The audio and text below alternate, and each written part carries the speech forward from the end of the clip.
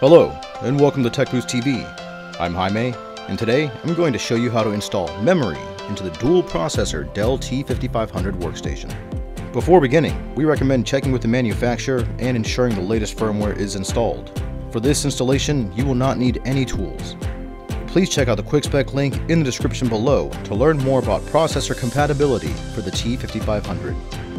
Also check the manufacturer's system manual and comply with their recommended safety instructions. To begin, ensure your computer is powered off and the power cord is unplugged.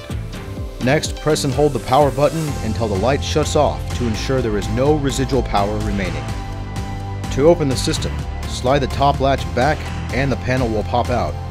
Remove the panel and set the system on its side to have better access to the interior. If you need to populate both processor channels, you will first need to remove the riser board. Pull the riser board out by pulling the latch upward and pulling the entire assembly out. Detach the power cable. Flip the hard drive tray outward and also remove the blue memory cover. There are a total of 6 memory slots on the motherboard and 3 slots on the CPU riser board. Each DIMM slot and memory module is key. The specific pattern used to install memory on the motherboard and CPU riser board may vary.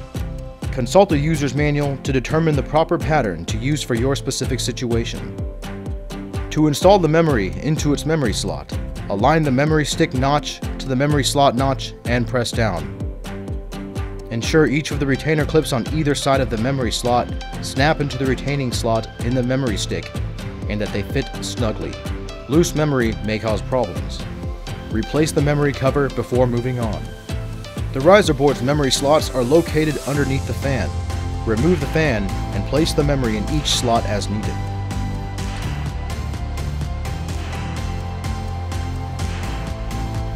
Replace the fan when you are finished. Replace the riser board by first reconnecting the power cable and then extending the handle and sliding the board in between the grooves to ensure it connects properly. Push the handle down to fully secure the connection.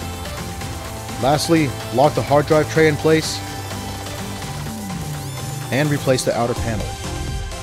Please check out our how-to videos covering processor, memory, and other component installation for this and other systems. If you have found this helpful, please hit the like and subscribe buttons below. We welcome suggestions on how to make these more useful, so please don't be shy with requesting additional content.